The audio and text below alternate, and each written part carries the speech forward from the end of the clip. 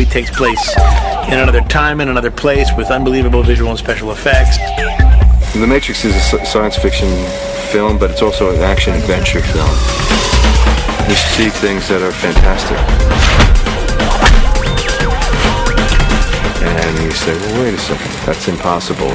Freeze it. When they explained to me the kind of movie that they were trying to make, I got really fired up about it, because nobody's made this kind of movie before. Synthesizing evolution, acting in the construct, giving flesh to a cartoon, soul to a machine. The movie takes place somewhere in the distant future. It is a time when computers rule the world.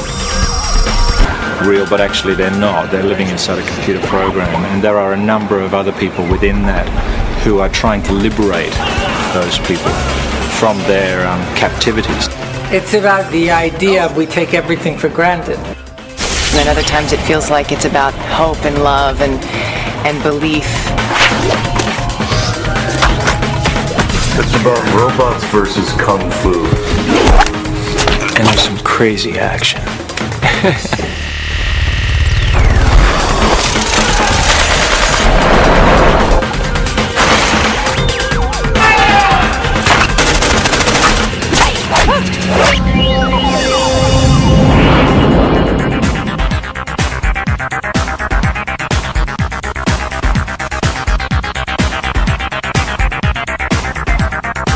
Sydney's a beautiful town, I gotta tell you. I've never seen nothing quite like it.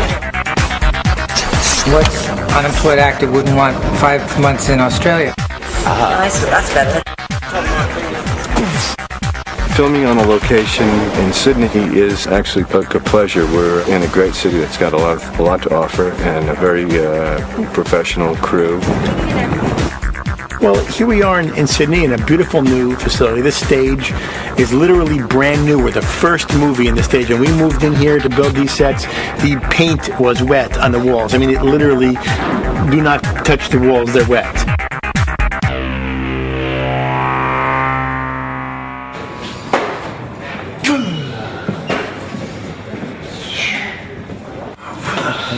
Powder all backlit. Pretty good. Is it okay if I kind of come forward? It's always a difficult thing to ask anybody where do you get your ideas from. Nobody knows. They just sort of happen. A friend of ours asked us to come up with a concept for a comic book. We like, John Woo movies and books that are, science fiction that is about the sort of nature of reality. It's a great way to create a sense of alienation and disconnection and alternate worlds being caught in sort of these quasi-dream, quasi-conscious states. Or you want me up like this? That's the one. That's the look. I first met Larry and Andy when I read Assassin, and it really was an incredible script. It was a very dark, edgy piece of material, and I really was impressed with that style. And they showed me this animated Japanese to actually see that animation come to life, and believe me, essentially it has.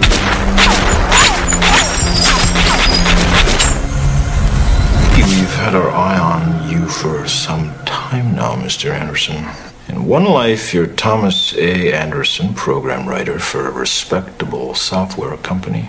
The other life is lived in computers, where you go by the hacker alias Neo and are guilty of virtually every computer crime we have a law for. I play a man named Thomas Anderson who's looking for a man named Morpheus who's played by Lawrence Fishburne. I'm searching for the answer to a question. The question is, what is the Matrix? My character feels that the answer to this question will somehow make sense of his life. My character is called Morpheus, and Morpheus is a person who lives in the real world, and he's the leader of this band of people looking for the one. You felt it your entire life, that there's something wrong with the world. You don't know what it is, but it's there, like a splinter in your mind. He is this like fevered missionary guy. He's a zealot. We think there's something dangerous about people who believe they have the truth, and they do sort of act blindly. This is Rick. Tank, I need a pilot program for a B-212 helicopter. She's a warrior, yet I don't think that she's lost being a woman. Son of... Oh, shit. Agent Smith is the law enforcement, and he's a seemingly invincible machine who develops these wonderful human frailties. There was an accident. Goddamn car accident. Cypher was a strong disciple of Morpheus, but now I've had second thoughts. So you're here to save the world.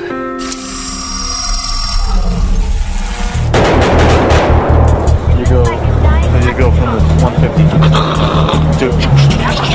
Speaking about Larry and Andy together as a pair, as a team of writers, I liken them to the Brothers Grimm.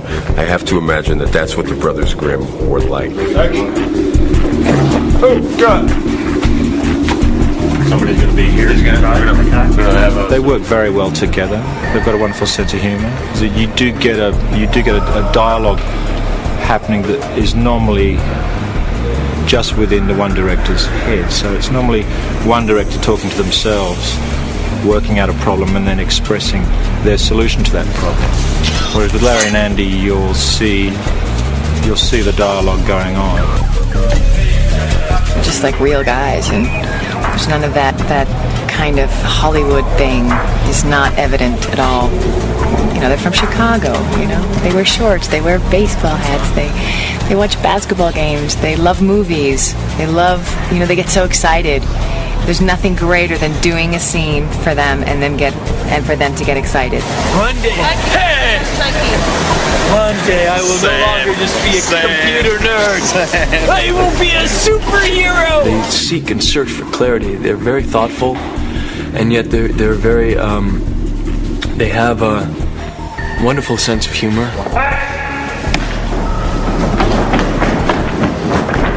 It's really, you know, unusual that directors are so sure of what they want. They write the script, they know exactly what they want, they know exactly what angle they want to see it at, what the actor should say, how he should turn, when he takes the breath in his speech. I mean, they know it exactly.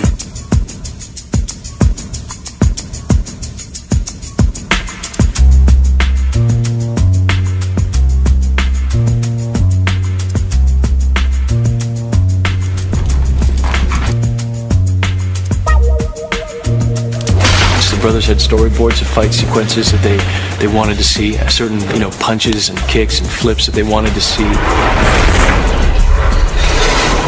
I see some of the framing of, you know, Frank Miller. There's some Japanese angles and perspectives in it. Dodge this. They worked with people that they knew from the comic book world and designed these fantastic things. We went into the first Warner Brothers story meeting, and they said, okay, now we know we've bought something cool. We don't know what it is.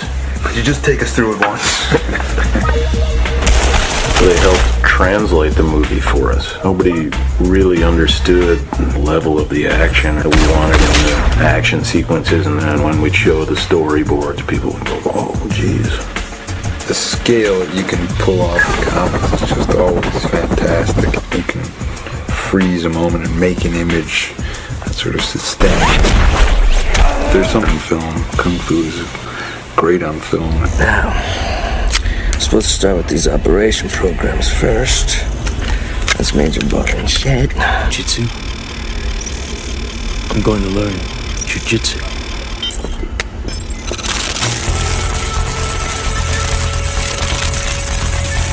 And action!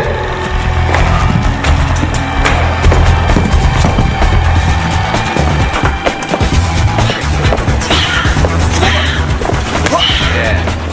Too close. Or just throw your chest out. Bring it down.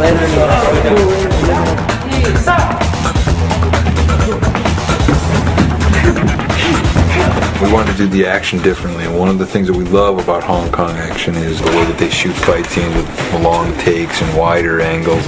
But they also do this wire work, which is, it's very fluid, and people, fly around and jump incredibly. It's very balletic, and everybody has a superhuman and supernatural grace. We wanted to... You don't have to go up so high like you're reaching for.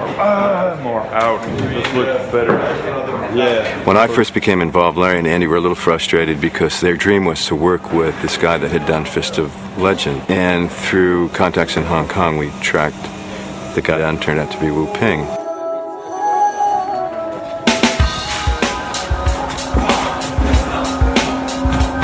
Wu Ping rocks. He's one of the best. We love his movies. We've been watching them for years. I think it's a good for Lawrence.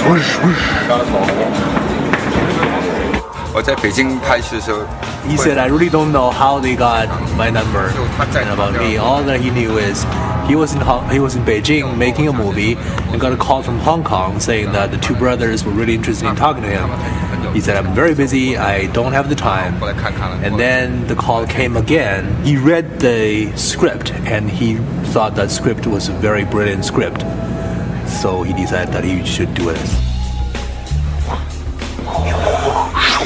One of the incredible experiences on this movie, and unlike any other movie I've done, is that our four leads spent 3 or 4 months training with Wu Ping and his Hong Kong stunt team.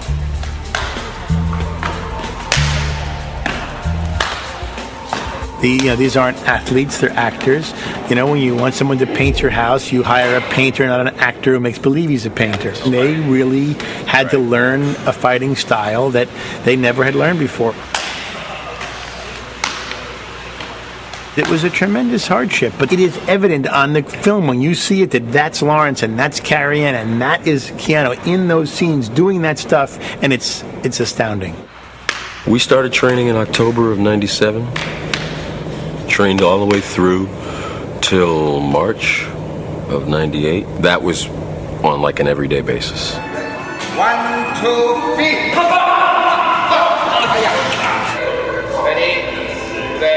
It was a very involving, exhausting process, which I initially thought we were going to be doing Kung Fu for maybe 4 or 5 weeks, something like that. And it ended up being months and months of training. The interesting thing is in the challenge. And the challenge is how we can make these people look as though they know they are born with the skills. We all sort of have our own person that is sort of our teacher. And my teacher's name is Ma Dai. He really held my hand in the beginning and was very hard on me at the same time. Chu is Keanu's main guy, and Chu doesn't speak any English. Then we have Dion, who oversees all of us, and he speaks better English than the rest of the guys. And he sort of our go-between Wu Ping and us.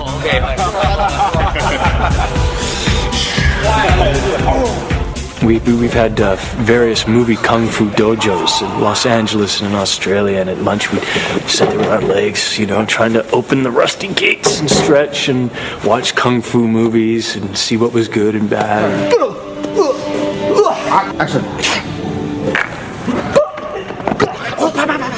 I really didn't know if I would be able to do what they were asking me to do. I was going every day and getting on the wires and being lifted up just to get the feeling of being lifted up on the wire, and then practicing sort of getting up the wall and then having the wall padded and then going along the padded wall and then them taking the pad off and me being terrified. Like I couldn't do the wire that day, the day they took the pads off the wall, because I was so afraid. He's very inventive and organic the way he works, and you must have your own style, but you also have to have good kung fu.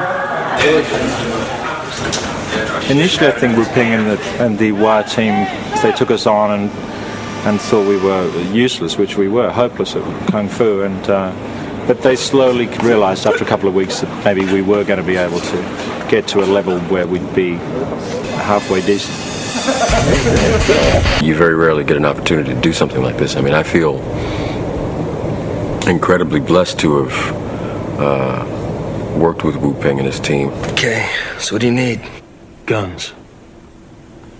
Lots of guns. A rubber handgun, just so when I go over the nomenclature and what the weapons parts are, you guys understand what they are. You can physically have something. And these are 100% safe. Turn! Kill! Everybody pick up your weapon and hold it with two hands and put it out in front of you. Almost everybody has a great position. He tried to, not do guns the way they're always done. Just a couple rounds. Now the gun's supposed to be at each other's. What are we doing? Directors! Yes.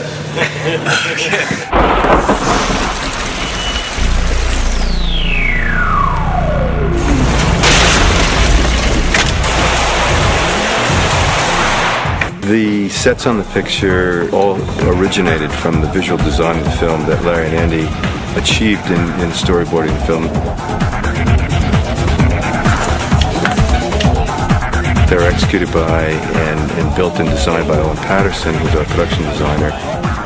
The film is sort of full of many, many details. An art department is trying to create an environment which is really just an illusion. And we're trying to use contemporary technology in a sort of slightly retro fashion, and something that looks a little bit different to your archetype sort of spaceship.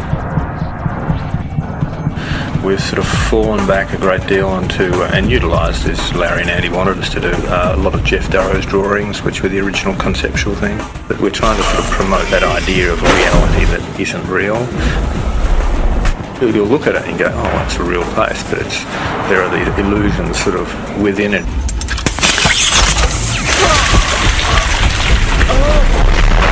I think there's some of the most beautiful and spectacular stunt stuff I've ever been involved with. Registered trademark. Enter the Gata. The Gata Force. Let's get the wind cue right. Yeah. Nobody's around. He's around. You might want to spin around and face the subject at hand. In this particular rig, there are 120 cameras and 2 motion picture cameras set up. Bullet time is something that was conceived for The Matrix specifically, but I think it's the byproduct of the directors observing technology, and then they ask the right question at the right time. That's the money cam at the end, that last one where the bullet is basically going to come over your head. I could shoot the same exact stunt several times over. I can also do things like I can go forwards in time, but then I could also choose to stop the camera abruptly, start moving backwards against itself while the action continues to move forward. I can create a 3-dimensional construction of the object. Everything begins with a simulation, and all the math for how to shoot it works backwards from there.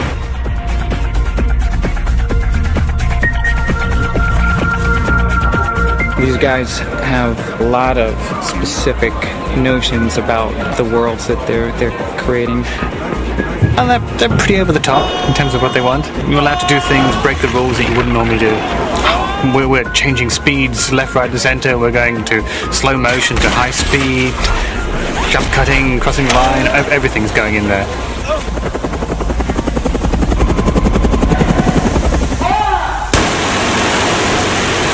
To achieve what seems like a fairly simple thing to do, to fly a helicopter down the front of a building, shoot a window out and rescue someone by jumping out the window, it seems, as we'll see it in the film, a seamless object.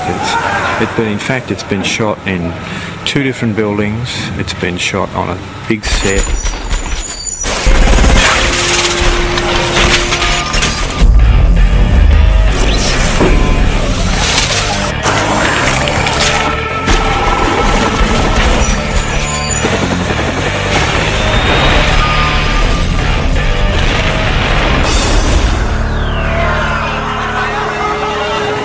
such a rare experience for a group of actors in film, maybe in theater, but in film to have been working together. We'll almost have been working together for a year by the end of this.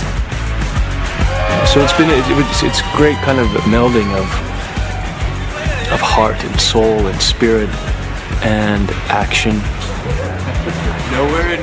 And working in a film of this magnitude has been an enormous eye-opener for me. It's kind of chased away a few demons for me, and it's educated me a little bit more. And just working on a film with this sort of budget and on this sort of scale has been a great experience. And I really think that this is the first film of the next century, of the millennia, the year Y2K, or they're calling it. It is monumental. I think it is. It's groundbreaking. I think it's something people have never seen before, and it's going to take people's breath away. And I think that, you know, there are going to be a lot of films that are going to kind of be disciples of this movie. And I think Andy and Larry are going to start a new visual style that, you know, will be very, you know, well known and well remembered.